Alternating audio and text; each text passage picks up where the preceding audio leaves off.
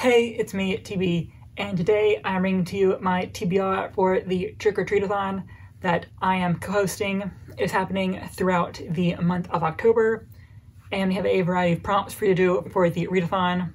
And we're also hosting a giveaway, which I will link down below for the tweet all about that. Basically, you have to be following us on social media and just do a TBR video, and you're basically entered into the giveaway. So since this is my TBR, I'm not going to go over in depth about any of the prompts. We'll probably have like a picture of the prompt card up here maybe, so you can see all of them. But I'm just gonna go over what prompt I'm hitting because each of the prompts has a set of 3 ways to fulfill it. Most of them are either read the classic that it's based off of or read a retelling of that classic. There are a few exceptions, but generally speaking, most of the prompts can be completed by by reading the book that inspired the monster.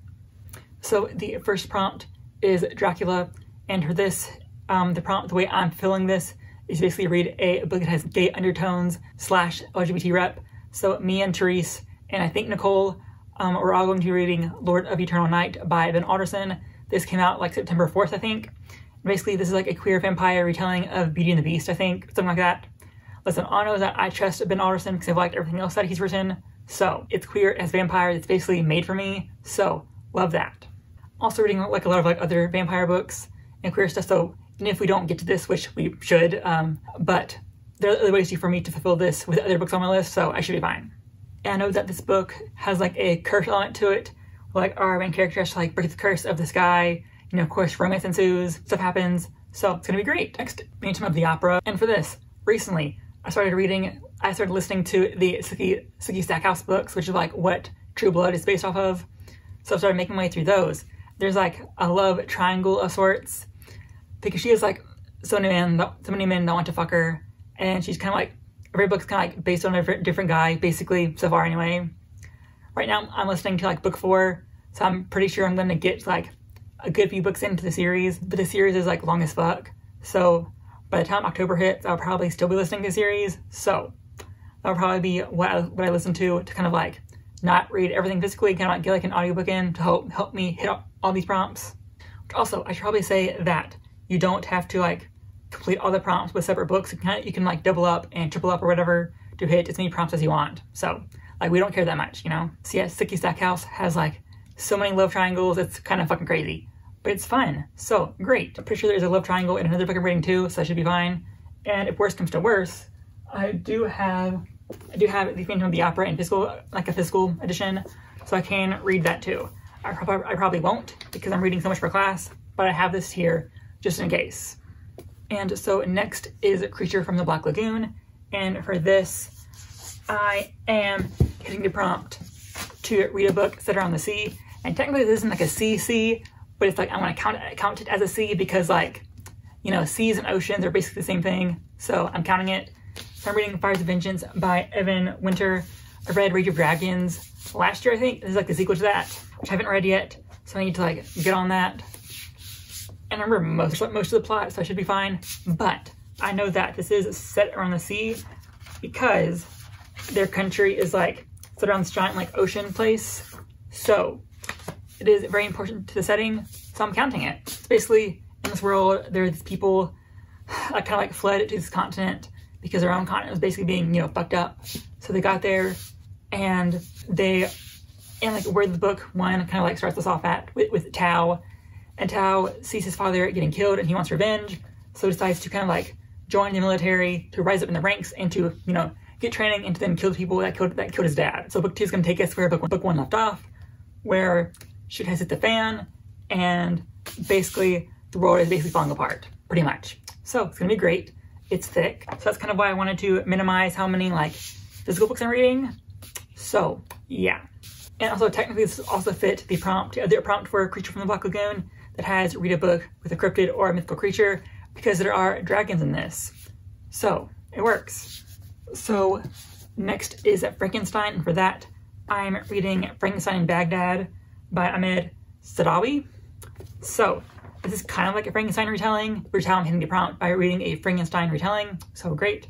So basically, in this book, it takes place in Baghdad, and There's this guy that collects the body parts and stitches them back together because he wants the government to recognize these body parts as people so they can be properly buried.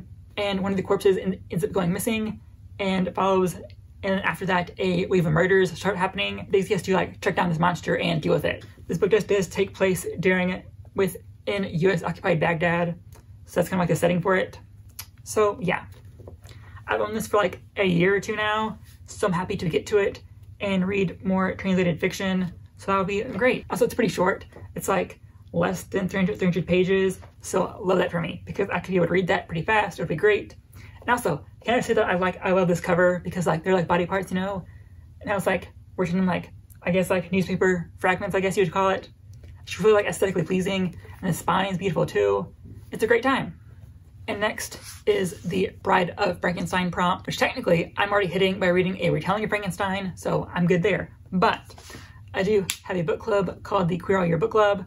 And for October, we are reading Beckoning Blood by Dino DeLorme. And the way Beckoning Blood fits Bride of Frankenstein is to read a book featuring an unhealthy relationship. The relationship in question in this book is between these two brothers. They're not like together, so don't go in thinking that their like bond is toxic. So I'm counting that. If I remember right from the like GoodReads blurb, synopsis, whatever, these brothers are vampires, and one of them is like more sadistic and kind of like fucking up the life of the other one. So that's kind of like the unhealthy relationship I'm talking about when I'm reading them for the prompt. Yeah. So next, The Invisible Man. So this one has, like the prompt I'm hitting with this one is to read a book that's a character with special powers. And so technically anything on this list would count as that because Sookie Stackhouse has like telepathy, so that counts. I have like a fantasy book coming up, so that counts too. For sure I'm gonna end up counting Sookie Stackhouse for this one because I don't know if I'm gonna have time to hit anything else, actually. So that's a thing. Actually, I might be able to hit this with a classic I'm reading for class. It could go either way right now. Who knows? Honestly, I don't have like a lot of like sci-fi I want to read. So I might end up reading the audiobook of The Invisible Man. I'm pretty sure it is like a fast classic to read. So that'd be great. So next is The Mummy, and the way I'm hitting this is by reading a book that is over 20 years old.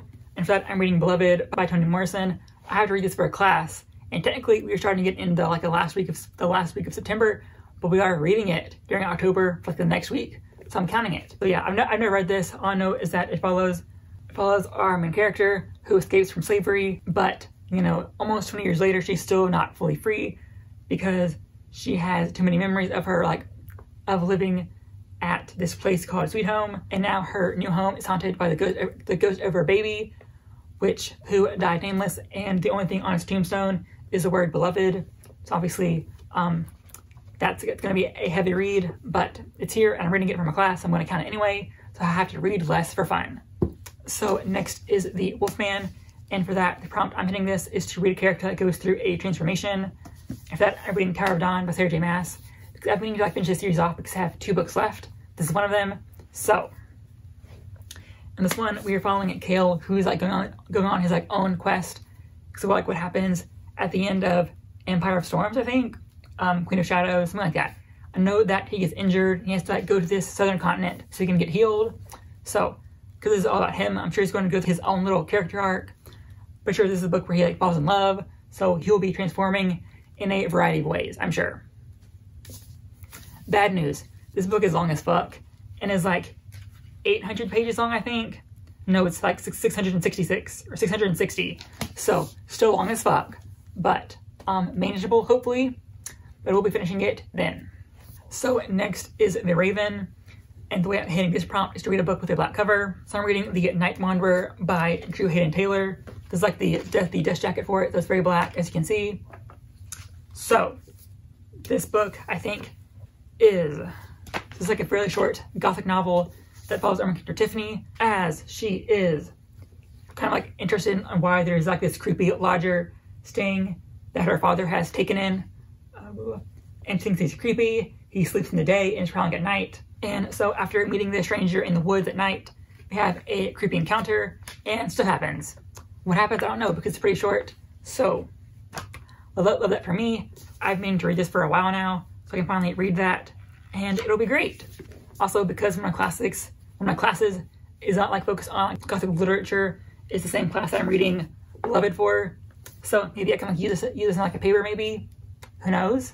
I'm hoping so, but not gonna get my hopes up. So yeah, that's everything that I'm reading. I think the only prompt that I'm like, only way I'm like doubling up is with Sookie Stackhouse, because technically it's like a series of like 13 books. So we'll probably be reading multiple books in October. So technically I'm not using the same book for like multiple prompts, which is how I'm getting through my little loophole. So great for me.